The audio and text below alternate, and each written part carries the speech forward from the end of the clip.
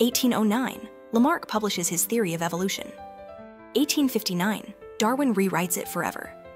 This is the battle that shaped biology.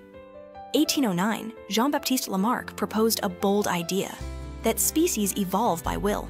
He believed organisms could change their bodies during life and pass those changes to their offspring. Use your muscles, your kids would be stronger. Stretch your neck, your grandkids get giraffe genes. It sounded logical, but something didn't add up. Fast forward to 1859, Charles Darwin publishes On the Origin of Species. His theory? Natural selection. The environment chooses who survives, not intention. Traits aren't willed into existence. They're inherited by chance and filtered by survival. Darwin's model was slow, brutal, and accurate. Lamarck had imagined purpose. Darwin saw pressure. In the battle of evolution, natural selection survived.